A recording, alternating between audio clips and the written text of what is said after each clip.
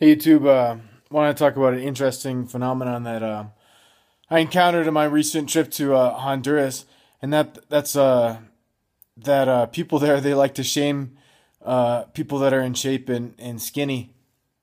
Basically, I had this guy that was about 400 pounds in the market, and he can almost barely even walk, and he was saying that I must be sick, I must have some type of sickness because I'm so skinny.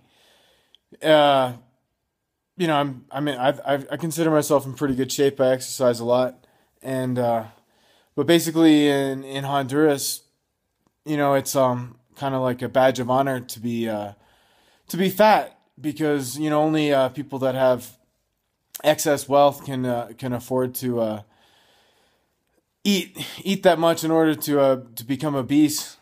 And like it's a sign of one that you have enough wealth to provide for yourself, to provide for your family, for a woman, and also that you don't have any kind of sickness. There's a lot of HIV in that there, and so it's one of the symptoms of having HIV is being skinny.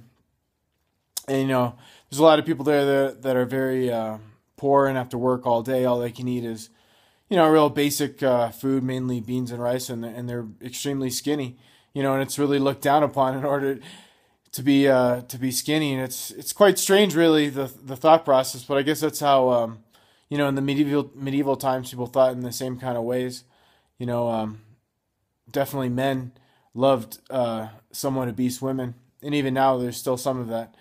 But down there, like I said, it's a badge of honor. You even see guys walking around with tank tops on, and they pull it up to like show their belly, and they just walk around with like their belly out.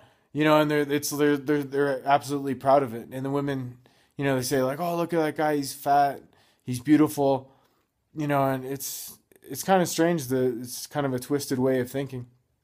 But I guess like I said, it does have some. It has a basis in reality. It gives them that kind of reserve in order to stave off sickness.